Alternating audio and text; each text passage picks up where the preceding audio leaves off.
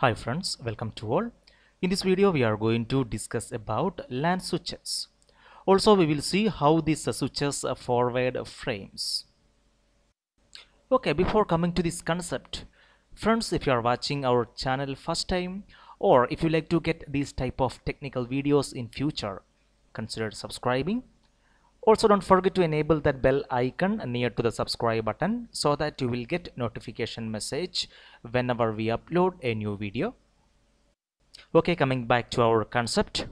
First of all, we will see switch fundamentals. The switch usually makes its forwarding decisions based only on the layer 2 Ethernet MAC addresses consulting MAC address table. When a switch receives the frame, it will examine the source MAC address and build the MAC address table. The MAC and port number will be added to addressing table if the received source MAC address does not exist in the addressing table. Switch dynamically builds the MAC address and it keeps an entry in the table for 5 minutes. Now we will see how a switch forward the frame. Switch will match the destination MAC address with its addressing table, and if the destination MAC address is present in the table, switch will forward the frame out of the specified port. If the destination MAC address is not present, the switch will forward the frame out of all ports except the incoming port. This is known as unknown unicast. Now we will see unknown unicast and frame forwarding in switch using our Cisco packet tracer. Okay, right. So here we will design a simple topology. We will have a 2960 series switch. The number of PCs. We will rename this as S1. Okay. Then some edge devices.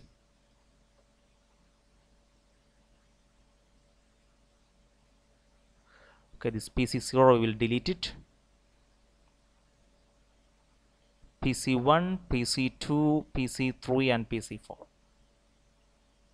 Now we will connect these devices to this switch S1 using a copper straight through. PC1 we will connect to FA0/1. PC2 we will connect to FA0/2. PC3 will connect to FA0/3. PC4 we will connect to FA0/4. Now we will assign IP address for these PCs. PC1 desktop IP configuration. Any one address, okay, we will use C class 192.168.1.1. Submit to mask. Coming to PC2 desktop IP configuration, we will give 1.2. Submit to mask. Coming to PC3, it's 1.3. Coming to PC4, 1.4. Here we are not going to do any basic configurations on this switch S1. Here we will observe this switch MAC address table. Also we will see how this switch forward the frames to other devices. Okay, now we will go to this switch S1. Coming to CLI,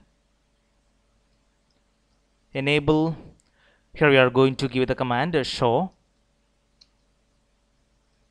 MAC address table, and here we can see the entries VLAN 1, and here we can see the MAC addresses. We will verify all these MAC addresses, and here we can see it's connected to these ports FA0/1, 0/2, 0/3 and 0/4. So these all MAC addresses, obviously the address of the physical address of these PCs. We will verify that. Okay, here we will note all the MAC address of these PCs. First of all, we will go to PC1 desktop command prompt. Here we can give the command ipconfig/all, and here we can see the MAC address. Physical address, we will copy this address and we'll note here. Better we will take this node. Yes, it's here. Same way we will go to PC2, desktop, command prompt, ipconfig all, and here we can see the MAC address.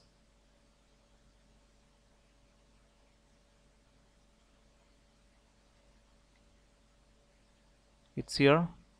Coming to PC3, ipconfig /all, physical address,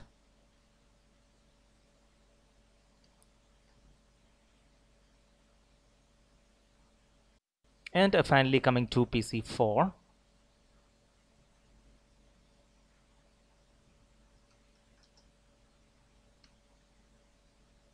We'll copy the MAC address of PC4.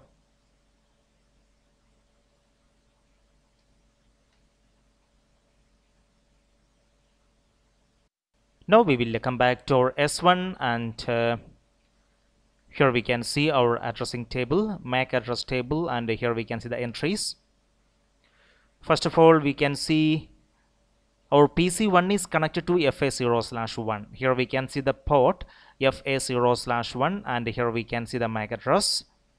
We'll match with our PC1 MAC address 00A F377. We will keep here and we'll verify it. Yes, both are same. Even we can verify all the PCs. Here we can see PC2 connected to FA0/2. Here we can see that port FA0/2, and here we can see the MAC address, the MAC address of PC2. It's correct, it's matching. And PC3 connected to FA0/3. Here we can see that, and here we can see the MAC address. It's matching. And coming to PC4, which is connected to FA0/4, and here we can see the MAC address. It's matching. Now switch will forward the frames using this MAC address table to its destination. Now we will go to simulation mode. Okay, here we will give show all or none, edit filters. Here we will give only ICMP. Here we can see event list filters, visible events only ICMP. Okay, then we will close this simulation panel. Now we are going to send a message from PC1 to any one of this PC. Okay, we will send to PC3. Coming to PC1, desktop, command prompt. Here we will ping to 192.168.1.3.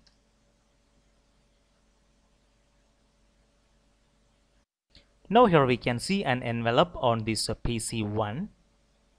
It's an ICMP packet.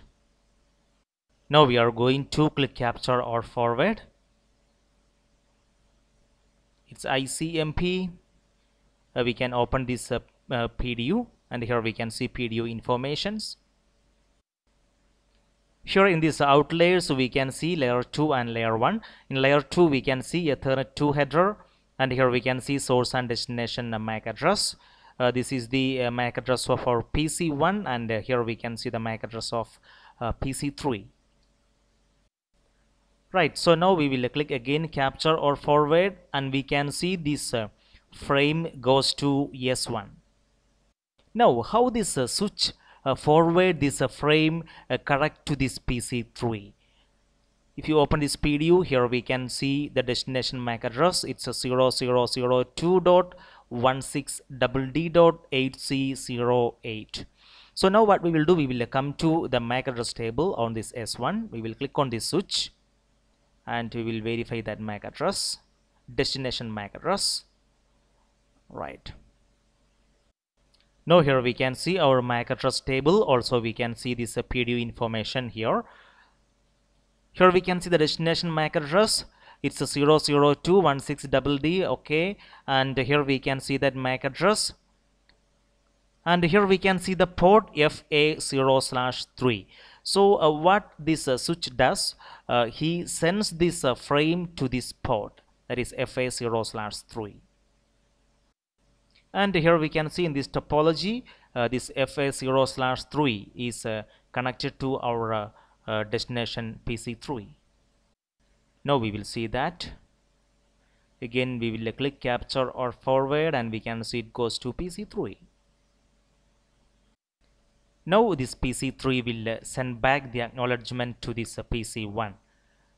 So we can see that. Again we will click on this capture or forward, it goes to S1, and S1 will process and it will forward to this port FA0/1 using its MAC address table. Here we can see the destination MAC address. It's a 000A F3776B9B. This is the MAC address of our PC1. Now S1 will forward to PC1. We'll again click on capture or forward, and here we can see it goes to PC1. Now we will see unknown unicast. So for that, what we will do, we will clear the MAC address table.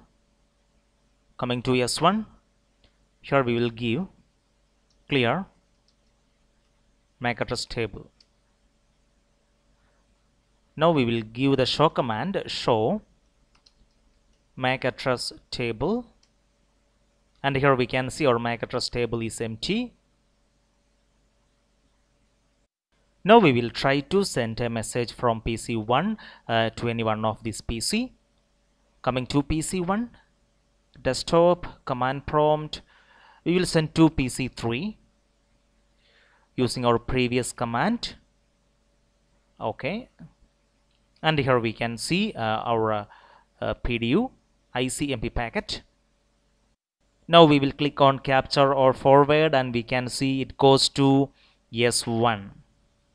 Here in this PDU we have the informations, source and destination MAC address. So here we can see that in layer 2, but we can see this switch MAC address table is empty. Then how this switch S1 will forward this frame? Obviously it will broadcast. We can see that it will broadcast to all the ports except to this PC1 ingress port. And here this unicast frame is unknown to this switch S1. That's why we call this as unknown unicast. And one more thing, here we cannot see any broadcast information. Here we can see only source and destination MAC address. It's a unicast communication. Okay, right, so we will forward and we will see what happens. We'll click on forward, and here we can see it goes to all the PCs, PC2, PC3 and PC4 except PC1 who sent this frame. And here we can see PC2 and PC4 is dropped this frame. Only PC3 is accepted this frame. Obviously it's because this PC3 MAC address and this PDU destination MAC address matches. So PC3 accepted. Now we can see it goes back to this PC1 through S1. From PC3 it goes to S1. Now it will forward to PC1.